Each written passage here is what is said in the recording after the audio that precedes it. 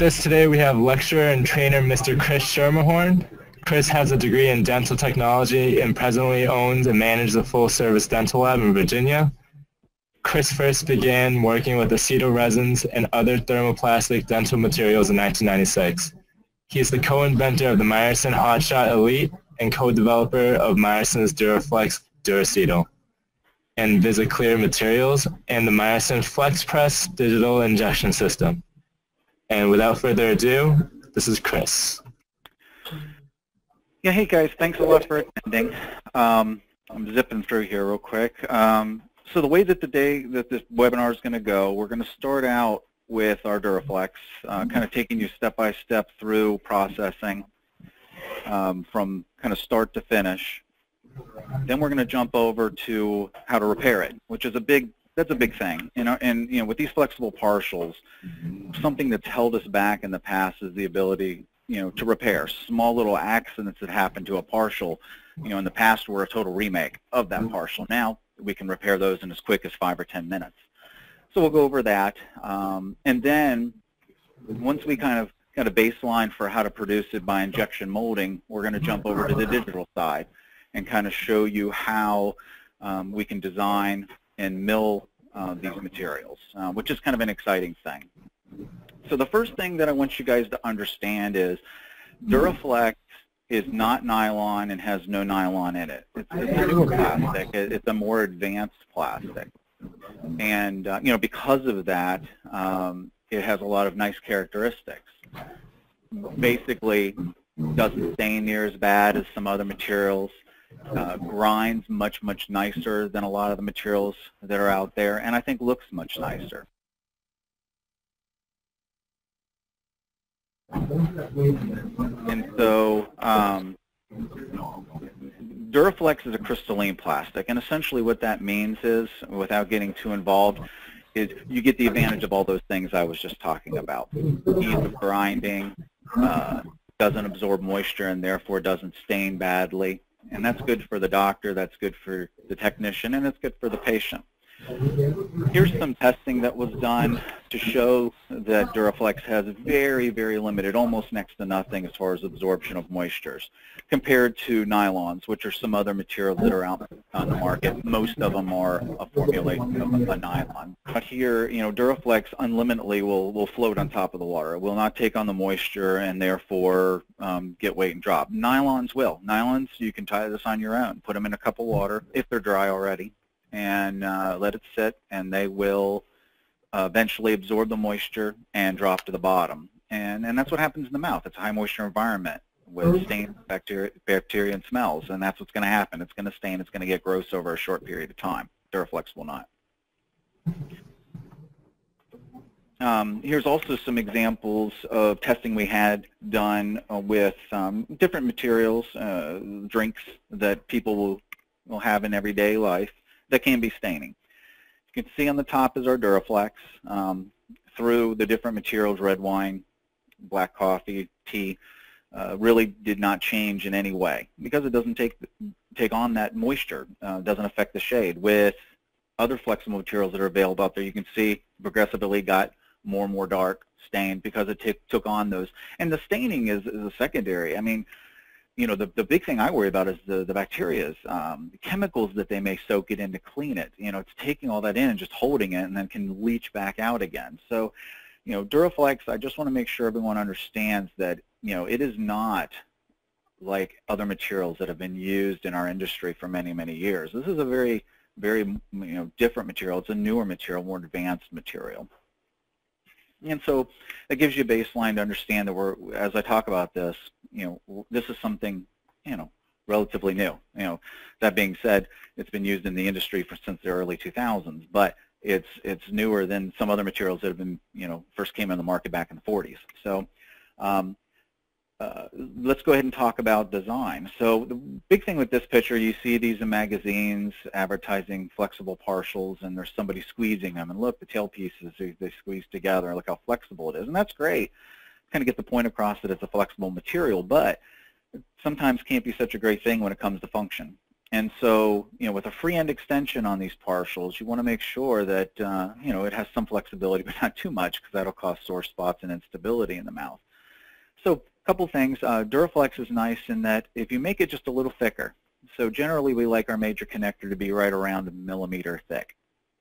That's going to give you a nice amount of flexibility and not take up, room in the mouth. It's going to be nice for the patient.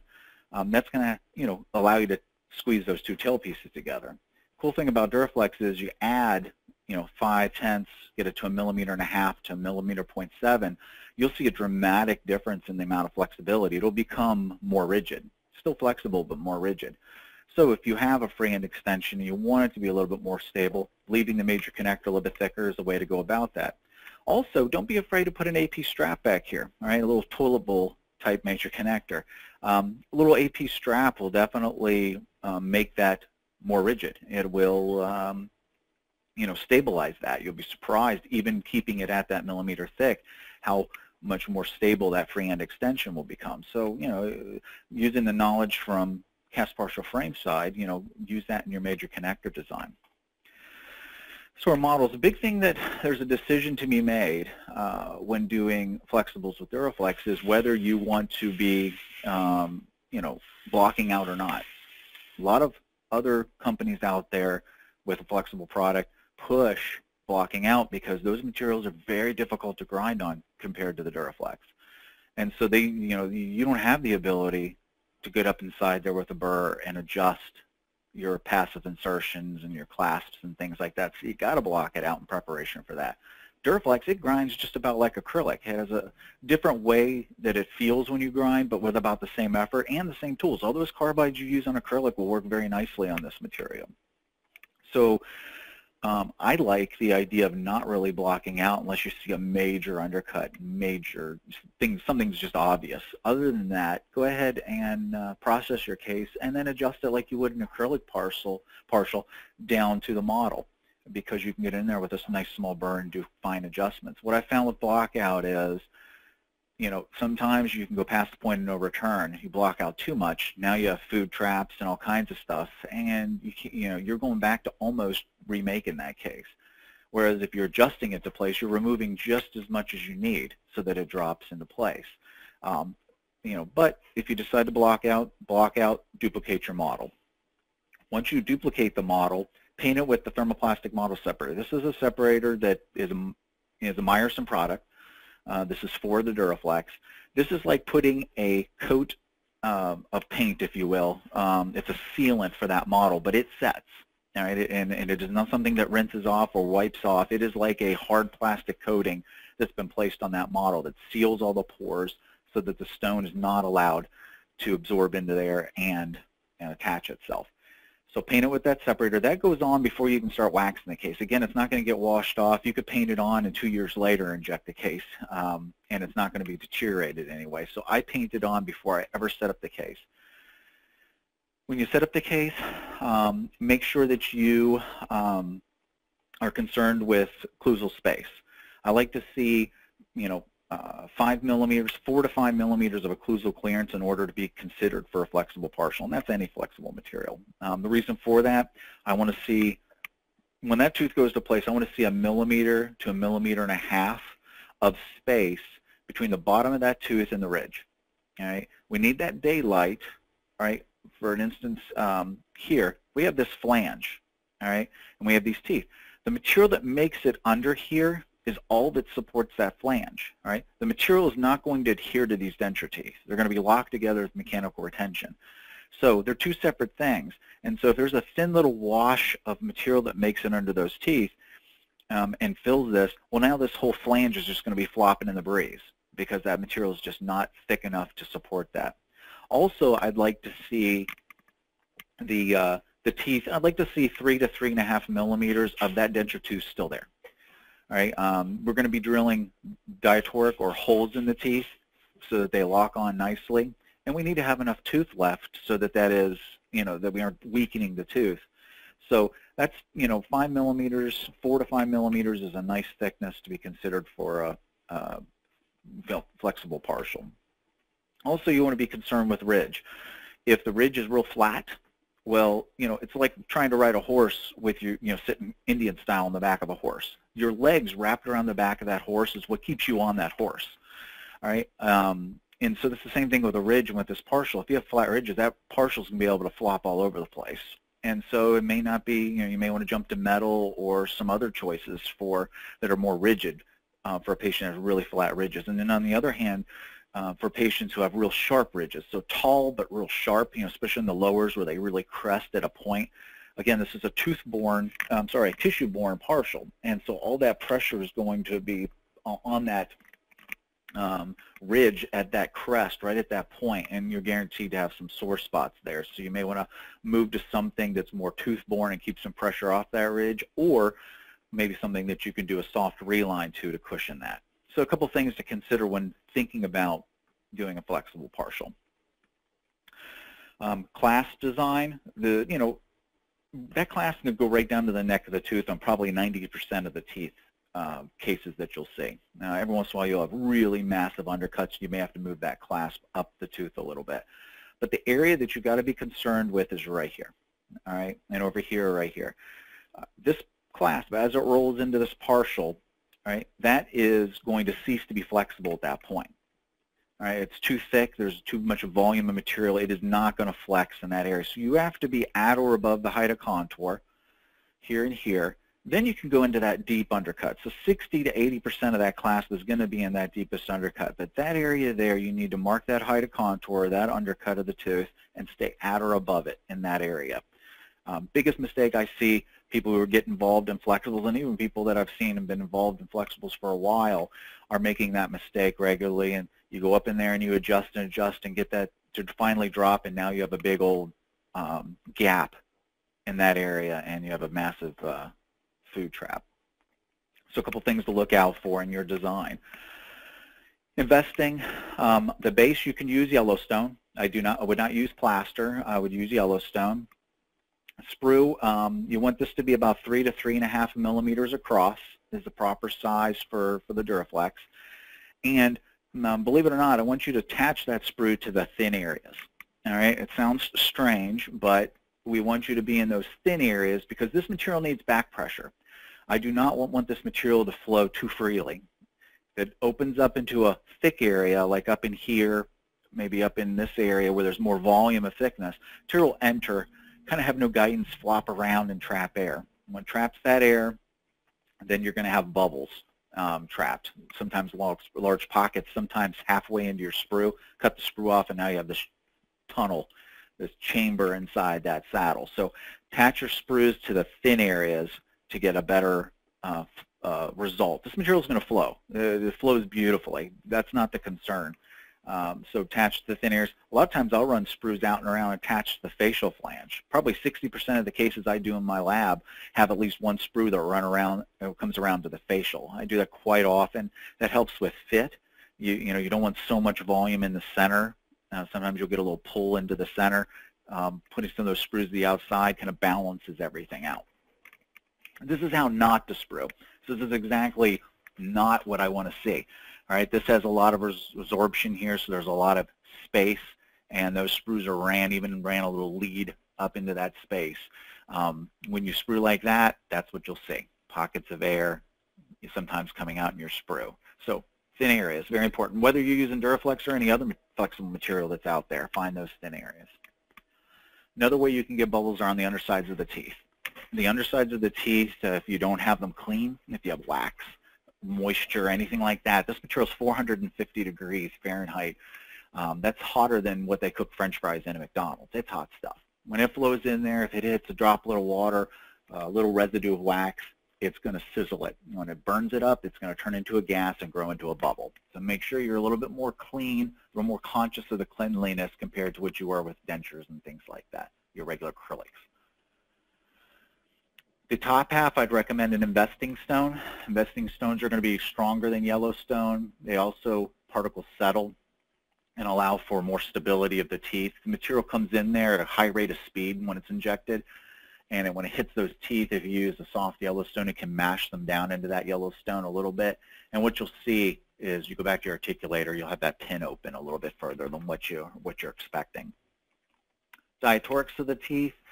I'd like to see 1 to 2 large diatorics rather than a bunch of little ones. This is the only thing holding that tooth on that partial, so it's very crucial that you do nice holes in those teeth. Secondarily, this is the guy right here. This is the most important thing you can do to make sure that tooth stays. You can put nice big diatorics here, but if that material flows in and hits the bottom of that tooth, traps air in that diatoric or that hole you drilled, then the machine has to crush that air that's in there to actually force its way into that diatoric. And sometimes it just can't do it. So you put these little teeny holes here. These are like vents. So when the material injects, hits it, it pushes air out there and actually flows through and locks the tooth on even better. So these guys here are very, very important. The flex press, we'll inject it with, you can use other presses. So if you have an existing press and you're thinking about using the Duraflex, you can change the times and temperatures and it should go fine.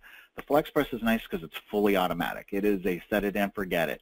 Load your tube, load your flask, push a button and leave, go to lunch. When you come back, your case is injected. It holds for the specified time, uses compressed air to inject, and boom, you have a case done.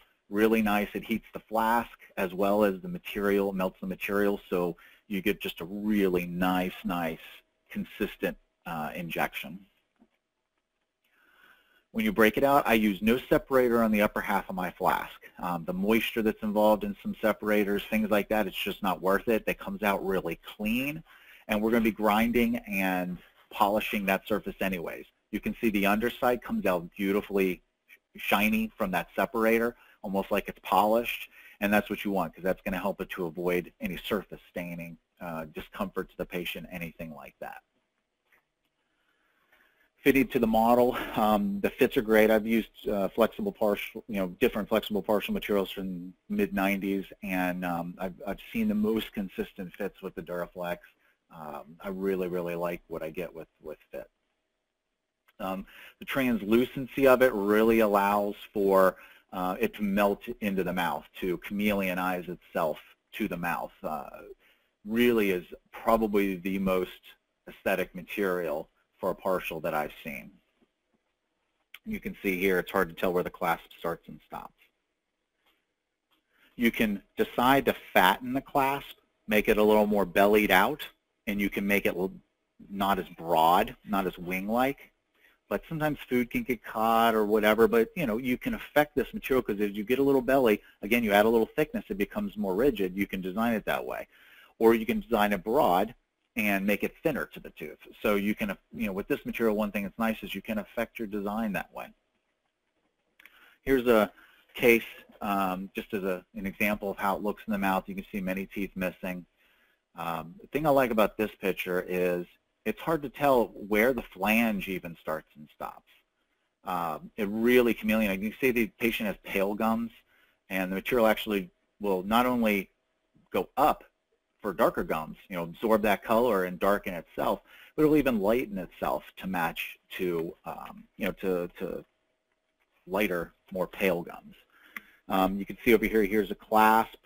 Would have liked to maybe take that point off ever so slightly, but because this material has a lot more translucency than other materials in the market, even if you make slight mistakes or things aren't absolutely perfect, it blends in. It's actually picking up the tooth color, and even though it has a pink tint to it, actually blending itself in. So it's not this stark bubblegummy pink. It's a nice translucent pink. And here's a patient smile. So it really, really works nice. You do have to be careful the next of the teeth because it is translucent. When you do your setup, only allow those teeth to drop a millimeter or two into that base. If you have space on one central to the gum tissue and not on the other, don't leave one neck going 4 millimeters up inside the denture base and the other one at 2. You'll see that through. So you have to be consistent when you do your setups and make sure the necks of those teeth are all consistent. Okay, I'm talking real fast, got a lot of information to go through, but we're looking on target. So let's jump. Okay, you now see how to make up one of these partials. Now let's show you how to repair using the HotShot gun. HotShot gun is a mini injector, right? This is just like, or very similar to the flex press in that it extrudes material or injects material, but it's just handheld. It allows you to do, the flex press can do everything. It can do repairs, it can do everything, injections, but everything has to be invested and it's very time consuming. The HotShot allows you to do a lot of the smaller things, but real fast. And we'll kind of show you what that is. So here we have a partial. All right, the tooth has come off, or we're adding a tooth, whatever the situation might be. We wax the tooth in place, and we do a putty matrix. All right, we're going to heat the model in a toaster oven at about 250 degrees Fahrenheit. And we load up our gun with material, and it's melting our material. It's only going to take about 4 minutes to melt the material. Once the timer goes off, we'll remove our partial out of the oven, and we'll use this torch here. This is from Blazer. This is model number SI100. This is a butane torch. It is not blowing a flame out. It just blows out hot air. All right, so I'm going to bring this torch down to the partial, and I'm going to get it as close as I can. I'm going to go 2001, 2002, and then I'm going to bring the nozzle of the gun in my right hand, and I'm going to inject a blob on there. All right, just a blob into that space. I'm going to set the torch down, set the gun down, and then I'm going to take my putty that has my tooth tacked into it with a little dab of glue, and I'm going to smash it down into place. This is a lot like doing an acrylic repair at this point, all right, with a putty matrix. Instead of smashing acrylic inside there, it's a blob of molten plastic. All right, and I would say let's use protective gloves. Well, I'm a little gutsy, and that's fine, but we probably want safety first. Aluminum foil. Aluminum foil is your best friend when it comes to working with these flexibles. The Duraflex will not stick to the aluminum foil. So you can like wrap it around your finger, and whenever you have this blob of material oozing out, I take that foil and I smash it. There I am with my safety. That would not be fun if you use that with your bare hand. So you're going to smash that, kind of roll your finger. It's what I found is little bubbles. You know, as you smash it, it's forcing air out, and those bubbles will sit right on the lingual of the tooth in that area. So if you come in with that foil, kind of roll that, it just kind of forces that little bit of air that may be there. Sometimes it would be there, sometimes it wouldn't, but I found that it's never there if you use your foil and roll that. You can do that to repair. You get a little, say, a little bit of stone in the major connector. You know, you can clean out the stone, inject a little blob there with your gun, take your foil, roll it over that, take it off, finish it, and boom, you know, it's done.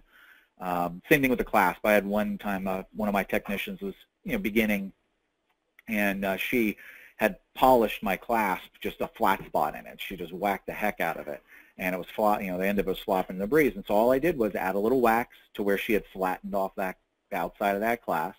Add a little wax so that it was back to the right contour. Did a putty matrix of it. I then came in with the torch, heated it, 1001, 1002, came in with the gun, injected a little blob on there, came with my putty matrix, smashed it out, took it off, cleaned it up, gave it back to her, you know, 10, 15 minutes later, and she's polishing it again. So it's a nice thing to know you have that opportunity with these materials. You know, I know when I first started back in the 90s, you whack a clasp like that, you're doing one of two things. You're remaking it, or you're trying to contour that clasp and, you know, make it into more of a finger clasp or something to get that case out the door. Now you don't have to compromise. You don't have to do that. You can add teeth on. You can add clasps. You can, you know, fix craze lines. You could fix a short injection, which kind of never happens with Duraflex, but because that material is super fluid when it's melted. That's a nice thing about it as well, being a crystalline plastic, is it flows beautifully. So here's our, after we've kind of rolled that in, here's another repair, adding a tooth. This tooth moved during injection. So that can happen. You don't get the tooth tacked down just quite right. Material flows in there, moves the tooth.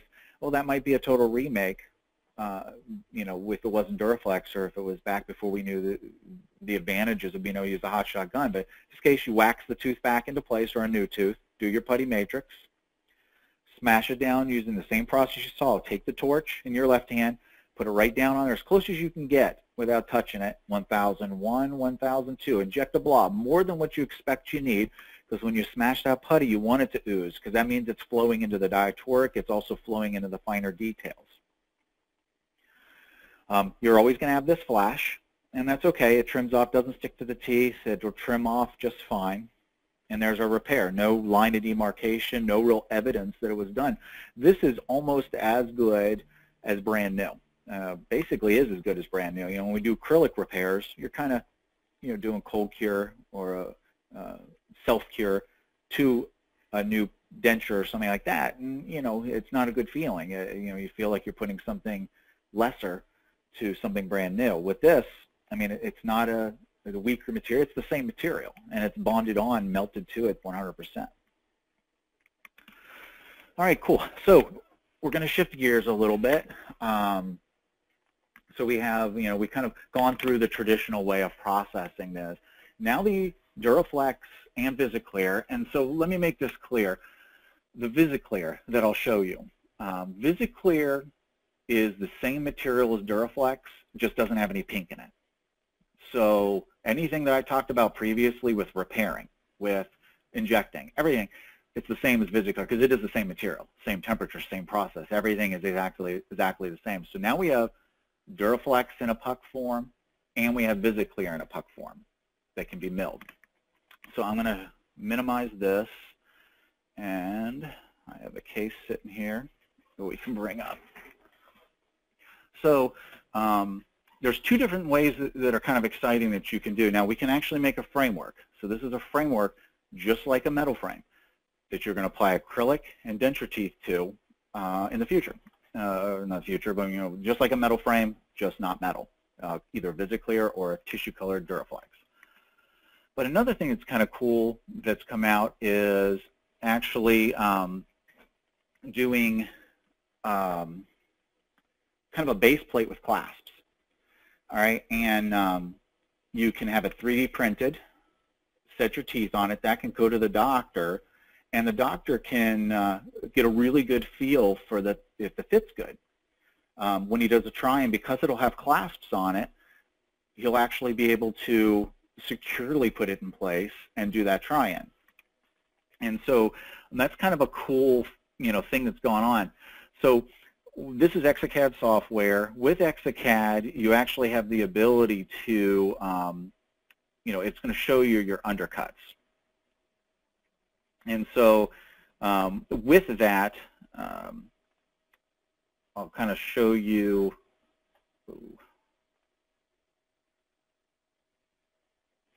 Give me a second. Of course, the computer is going to work slow at this point. All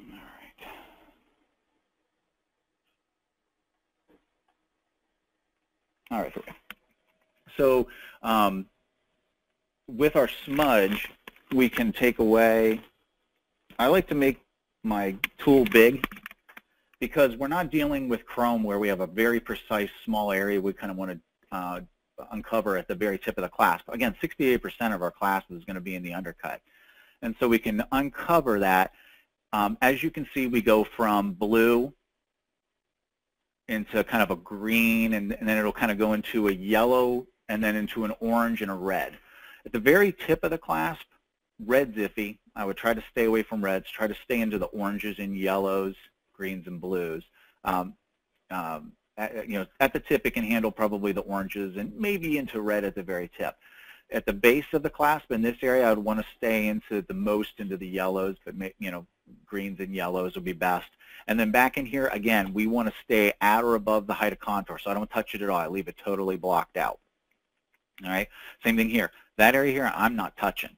All right, I'm going to leave that totally blocked out, but we're going to come down in here and we're going to take away and get into some of our undercut. Again, you don't have to be, just like whenever you're doing flexibles in our lab, you don't have to be so precise because we do have some movement to it. We can go ahead and smooth that. All right, and then same thing here. Let's uncover that. We're going to get a little more undercut here into the greens, which is good. All right, and then I'm going to leave this here.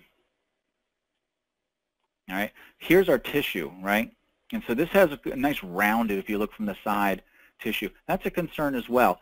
So because we're going to do more of a wing type clasp in this instance, I'm going to take away a little bit here, but not a crazy amount, because again, we're as this partial goes to place, we won't be scraping tissue and then raking our partial clasp across the patient's tissue. That's really where they're going to get some pain. And again, Duraflex grinds beautifully, so I'd rather you remove a little bit, have less block out, and relieve it after the fact than take away too much, block out too much, and now it's just not working. So after we adjust, now it's going to have us mark our major connector. So what I'm going to do now, this is not the framework. This is going to be making our base plate with clasps. So I'm going to go along, and I'm going to do this really quickly, not super accurate, just so time savings, but you want to mark all of your, kind of where you want that partial to be. And it's asking me to mark my major connector, but I'm actually going to make the clasps and everything, because this is faster for this particular way we're going about it. Again, I'm not going to do everything pretty.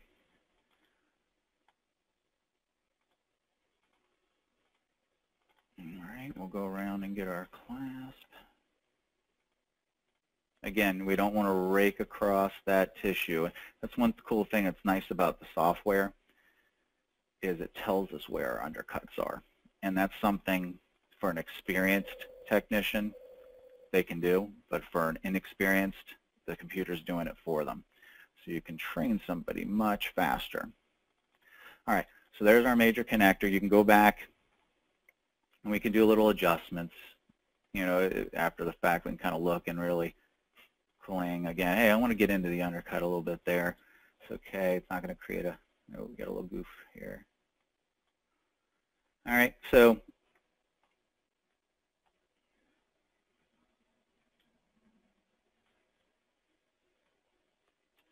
all right, make everything look like a clasp. All right, so then we're going to go to our settings. All right, I want to make everything smooth, and our mesh thickness and everything, I'll show you that later. We don't have to worry about that. I want to jump to my base thickness, and I like to do it about 2.2. This is pretty broad, so 1.2 is going to be fine. If it was thinner, like say we had come up near, I might thicken it up a little bit.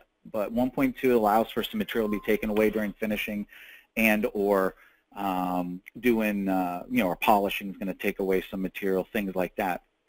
And so our computer is going to create our base.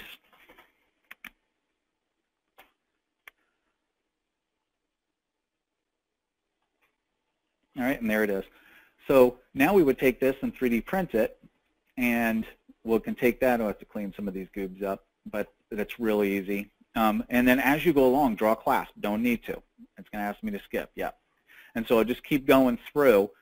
You can add with your cone. You can take your cone and put it right to the thickness that you have or close to it, and then you can add some of these areas that got gooed up and then smooth them later. Oh, I want to extend this. You can add, down. You can do all these things to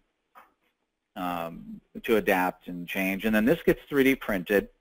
And when it comes back, you set your teeth on here and it goes for trying. Now these clasps, you may have to relieve them a little bit so they're a little bit more passive than your final will be, because it's not a flexible or as flexible as the Duraflex, so it won't handle that as well.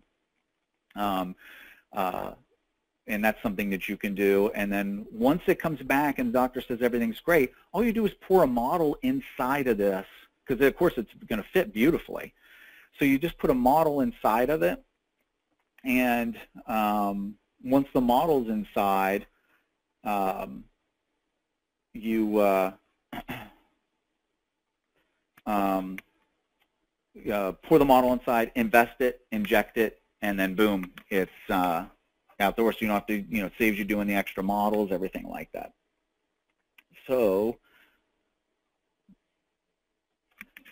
let me see here. So I'm going to start again and design a, give me a quick sec. So now, a little different. We're going to do a framework. So we're going to mark our major connector. This time I'm going to be concerned because I want to create a framework. All right, mesh. Again, I'm going to do this a little sloppy for the saving us time, so you get the gist. So I'm making space for my mesh and creating my major connector. I'll just go straight across. All right. And then, oh, one sec. Then I got to make my mesh. I'm getting so quick, I'm forgetting stuff. All right, you always want to overextend past the where you marked your major connector.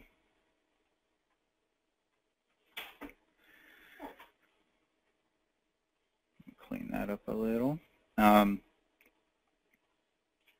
Everything, if you're going to start to design these, when I first started designing my partials, it was taking me a while.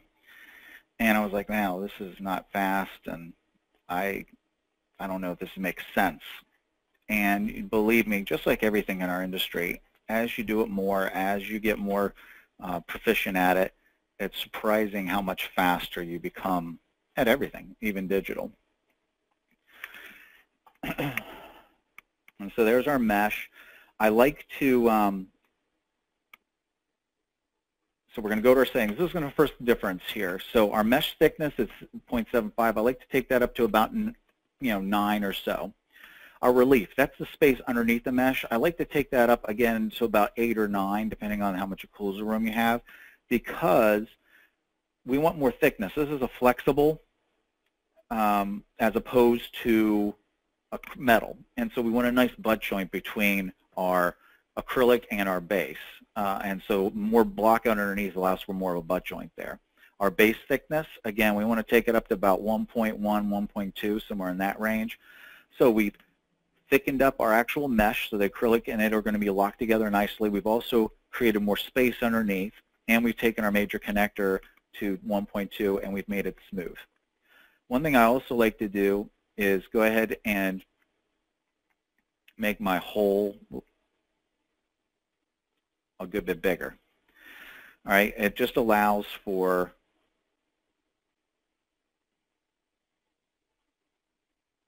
kind of, again, I want thickness of material. There's certain areas of this partial I want to be thick, and some I don't. And so, this allows for more thickness, more volume of material, not a bunch of little holes, but some bigger ones. You could also have marked tissue stops in here. You can also put one off the back, which is what I'm going to do. More tissue stops than what you expect you need. I like keeping things stable. When you press pack or you inject or whatever it might be, you're putting a lot of pressure on the partial frame. And metal, of course, it's not likely to bend or move or whatever. This can move, it can flex. And if you don't have nice tissue stops, that can affect the fit of it, when it comes out. And so here's our mesh and our major connector. Everything's good. Again, I would clean all this up at this point. Now it's asking us to draw our clasps. So I'm going to draw my clasps on here, going along, double click, same thing here. I'm going to take it down close to the tissue, but not right on it yet. Double click. All right, so as a choice, I'll either do half round, which is a little thicker than a regular metal clasp, or they actually have a Solvay choice. So if you do the half round and then you click on the clasp, all right, and then bring up your settings, I'm going to take up the base of it a little bit and the middle just a bit. All right, and so for like a premolar like this, that's going to be pretty good to start with. All right, I'm going to hit apply. Then when we jump to the molar, I'm going to make it just a little heavier. All right, give me something to work with.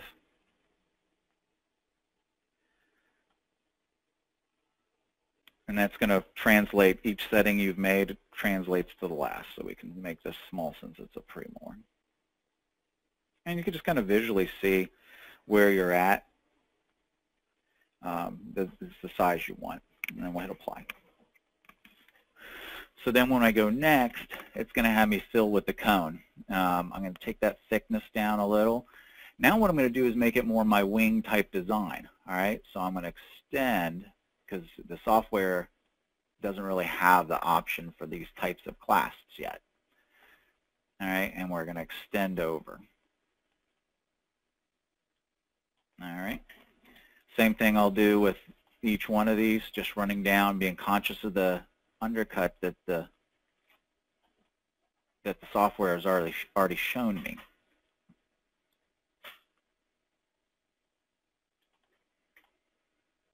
Again, we aren't designing metal clasps here, we're designing flexible partial clasps. And then it's going to ask for our finish line, so I'll do that real quick. The finish line also, I want to make sure that I get a nice undercut, as well as a nice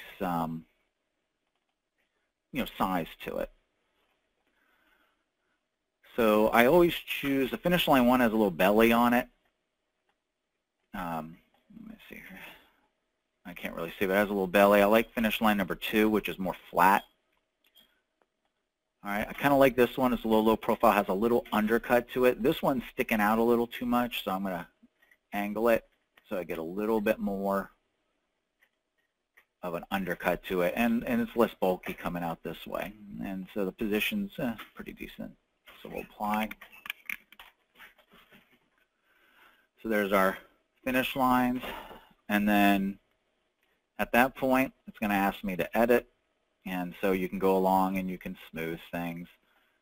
Again, this is done quickly, but you can kind of see, you can smooth what's there, you could take away, and then re-smooth. We can take and make our tool a little bigger and go along, and this stuff we added. And again, all right, zirconia, you want it to be absolutely perfect.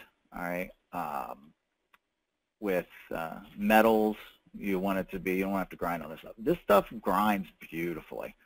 So don't get caught up in making everything digitally perfect. When it comes out of the mill, don't spend 10 minutes smoothing everything on here when it would take you 30 seconds to do it in your hand outside of the mill. Now, I'm talking to all different labs I know out there, and some of them, they're going to say, no, we need to do everything perfect on the digital because we don't do much in our hands, and that's fine. Again, cool thing about this is it allows you to adjust for the situation that you have in your lab. All right, every lab is different, and so hopefully with this it gives you a lot of different options. You may say, well, look, we aren't going to do any of these frameworks, but hey, that base plate concept with the clasp, that's really pretty cool. We can 3D print those in a second. Whenever you do these finish lines, I always get this big old belly up here, and so what I've found is if you make your tool real big and then you just kind of hit the edge of that, if it's small, it's going to take a big old chunk off, but if you just kind of go along there and just kind of click at it, it'll shrink it down for you and make it make sense. And so you can go along and, clean everything up from that point. So you should be able to design, and if you wanted to,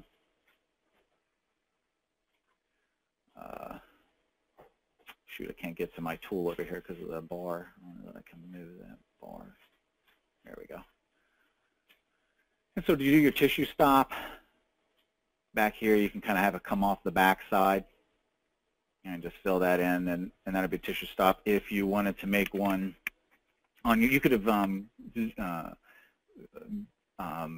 whenever you did your block out, for your mesh, when I clicked around here, you could have made a little square in there.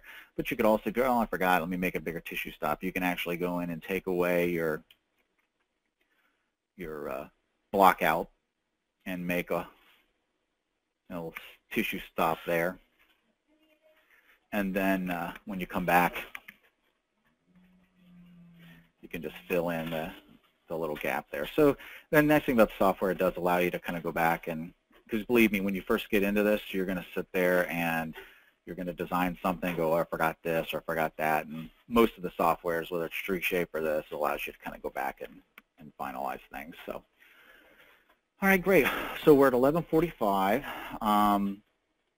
What I'm going to do now, if anybody has any questions, you can post them to the little question board.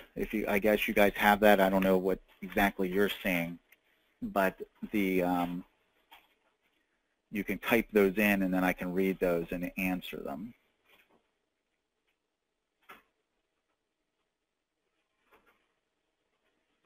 I don't see anything here now. Oh, here we go. So it says,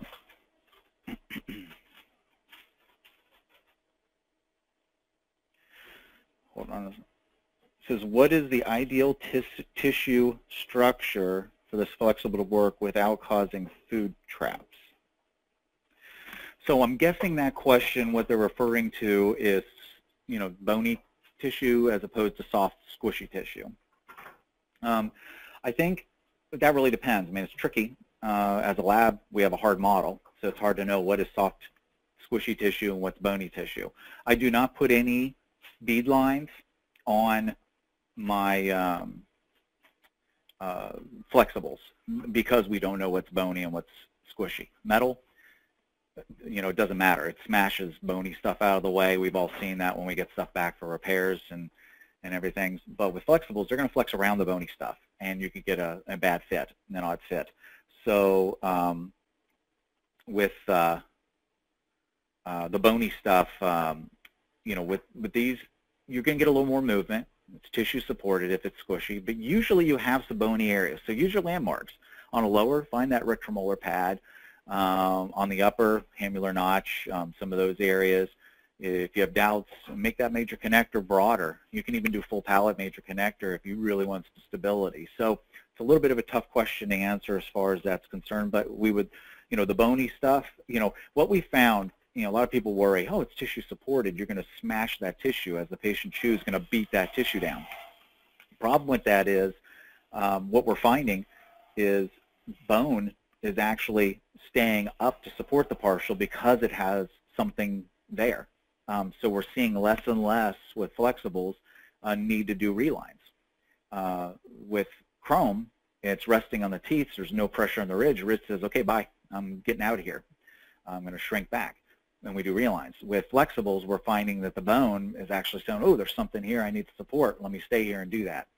There's no official studies on that, but that's what we're finding right now. I have another question. What mill do you recommend? I've used several, but the one thing that I am finding is a nice high rate of speed. Some of the slower mills, we're working on some milling strategies as far as the spindle speed. We're working on some milling strategies to help with that. The Rollins, I think they're like 40,000 RPM, and they're pretty slow to mill framework or something like that. We're looking at like, 2.5, 3, even 3.5 hours. Some of the preliminary, and this is preliminary, tests we're doing with CAP is working on this with us. We're now gotten some Rollins doing some like 1.5 to 2 hour milling jobs, which is great. That's an acceptable time. I have a VHF mill, which has a high rate spindle speed. I know some of the Armand Garbach mills have a pretty good milling speed, and that makes a big difference. Without any change to my mill, most of my frames are anywhere from 1 hour and 20 minutes to 2 hours. It's very rare that I go over 2 hours. If it's a big case, maybe, but that's it. So, as far as recommending, and I would recommend also a puck changer if you can afford it. Usually they're $10,000, $15,000 more, but when if you're really going to get into milling some of these removables, they're in there, and it's nice to let it do it at night. And so you can have those materials coming in and out. So having the puck changer is something to really consider. When I considered it, I felt like there would be a certain point where I'd have to buy another mill. And with the puck changer, that drastically changes that point to where you have to consider buying another mill. So the $10,000, $15,000 can be worth it. Yeah, so someone just made the comment about it taking about 2 hours, and we're hoping to get all those mill speeds down. Again, everything in our industry is, when it comes to milling, is based off of doing crown or bridge, all right? And so with crown or bridge, we're talking about, 5/10 of a millimeter tools, burrs, doing fine margins and all this stuff. And when it comes to removable, we don't need that preciseness, all right? We need it to be accurate, but we aren't dealing with microscopic margins, right? We're dealing with just a nice fit. And so we can use larger tools. We can, the outside of the partial, you're going to have to this part of the partial, you're going to have to polish that. It comes out of the mill looking nice and shiny, but eventually after you apply acrylic into it, you're going to have to polish that. So why do we need it to come out glossy? Use a larger burr, let it go across the surface, and then we can polish it ourselves. And that all is going to save time. And that's the kind of things that we're working on, is kind of changing our industry, when it comes to milling, so that we have more, more time savings, and we still get a nice, accurate mill. So I'm reading right now. So this one says, well, give me a sec here. It's giving me a really small little thing to read these questions. What do we use to polish? Believe it or not, the Duraflex will polish pretty decent with pumice, but there is a polishing kit. It's a Myerson product. It's made for the Duraflex, and it's comes with 4 different bristle brushes. The fingers on those bristle brushes are rubber, and they're embedded with an abrasive. So it's pretty cool. There's a yellow, red, and a blue and a green. They're colored, and they do a really nice job at polishing the material. You can sit at your desk and do it. The one thing I would recommend is a fully adjustable lathe. There's a Fordham, I know, makes one that I use, and it has a dial on it. It's like a big handpiece motor. You adjust that dial, and you can set it for whatever speed. There's not a high and a low. What I found with Red Wing or Boulder lathes is low's a little too slow to be efficient, but works, but it's a little slow. And high is just too high. It just wants to wipe everything out if you're not careful. So there's a speed in between those two where that polishing kit works nice. And you can ask your Zahn rep. They sell them, and they're fairly inexpensive. I know they're around $200, so they're not a crazy price. So that polishing kit works beautifully, and you can use it on all your flexibles. It'll work on other companies' brands. Some of them you have to rubber wheel first and then use it, but it's not like it'll go to waste as far as that's concerned. Someone asked about pricing. Don't really know about that yet. You can kind of ask your rep to get a more accurate idea, but as far as tubes are concerned for injecting, you're looking at right around $6 to $7 per injection for those tubes. So that's pretty competitive with most other flexibles that are out there. When it comes to the milling pucks, that one, they're going to be released at the beginning of next year officially, and so the pricing is I don't know. You'll have to wait for that and talk about that. We'll talk about that once it's released. You can talk to your reps about it and stuff.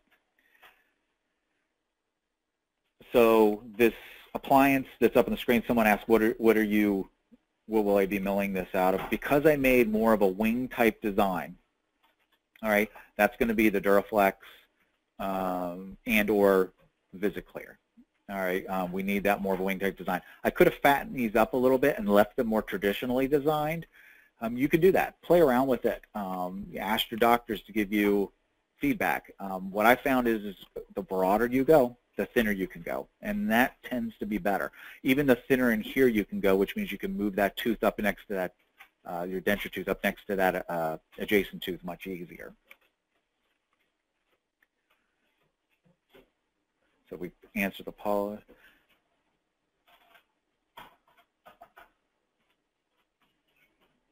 So someone asked about posting to YouTube. Myerson is starting a video library where we already have one up on repairing. So a lot of the pictures that you saw on adding a tooth, show adding a clasp, which is very much the same process. We're going to do one on fixing fractures, things like that. So you can go onto Myerson's YouTube channel, and they will, you'll be able to see all those. And we're trying to put out a few a month, so we'll really build that library up, quickly. What will we be listed as? You'll have to talk. You can call Myerson. If you look up Myerson Duraflex, put those keywords in the search, it'll pop up, and then once you find one of the Myerson videos, you can subscribe to that.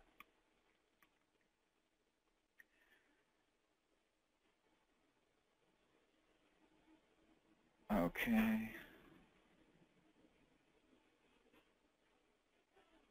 All right, that looks like that's all the questions, and we're getting close to out of time anyway. Let me make sure. Okay, so someone asked how many framers get a puck. So I've gotten 3. That's rare. They're kind of smallish. I mean, they're normal size, but you can finagle them in there and get 3. But definitely solid 2 you can get out of a puck. And the cost, again, is up in the air a little bit, but I think you'll find that it's not going to be too crazy.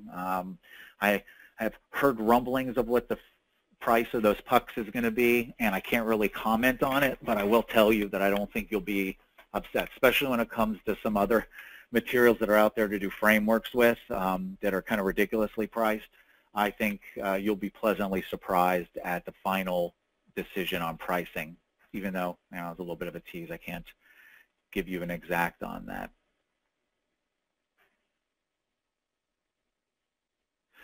So, yeah. All right. So I'm thinking that's all the questions. Do you have a picture of a frame? I'm glad somebody asked that. I do have a picture of the frame. I'm so glad someone said that. So here's VisiClear in the mouth. Whoever asked that question, thank you a lot, because that was really timely, because I am. So here's VisiClear in the mouth. You can see how it's picking up the pink. You can really see how it blends in. Here's a VisiClear framework. You can see it has a little bit of a haze to it. That's actually very important. Optically crystal clear. There's a few frame materials out there that are optically crystal clear, and that's a real problem in the mouth. It shows shadows as the clasp roll into acrylic. They look like a black cave. Patients say, hey, there's something on my tooth there. And I try to clean it off, and then I take it out, there's nothing there, and they're just seeing the shadow. With the VisiClear, it has a little bit of a haze to it, which actually absorbs color. It's what, color comes in. You can see on this blue model, it's basically turned blue. So light comes in, bounces back, and it traps it. And so it allows for it to chameleonize itself. Duraflex is the same way. It already starts with a slight pink tint to it, or a heavy pink tint, depending on the shade, because there is multiple shades of the Duraflex that are available. But with the VisiClear, you can see that once it drops into the mouth, whether it's on a blue model or in a mouth and the saliva surrounds everything. I mean, the other day was quality controlling in the morning, and I went and looked at the billing, and it just said bite block. And there was a bite block on a base plate in there. A lot of times when we do frame try-ins, we opt to do the base plate, bite block on a base plate rather than the frame, just in case the frame's interfering with the bite somewhere that we don't realize. When they do the bite, it won't affect it. And I looked, and I was like, there's a clear frame here. So I took it into the office manager, and I was like, hey, there's a clear frame here. Why didn't you charge for it? She's like, I had no idea. It was on the model, and she didn't even see it because it was blending into the model. So it really blends in nicely with the material. So that is about it for time. I really, really appreciate you guys taking time out of your day to look at this stuff. If you have any questions for me, you're more than welcome to contact your rep, contact Myerson, and I answer questions. I do quality control or technical support, I'm sorry, for Myerson. So yeah, I have no problem talking to you on the phone and answering any questions you might have.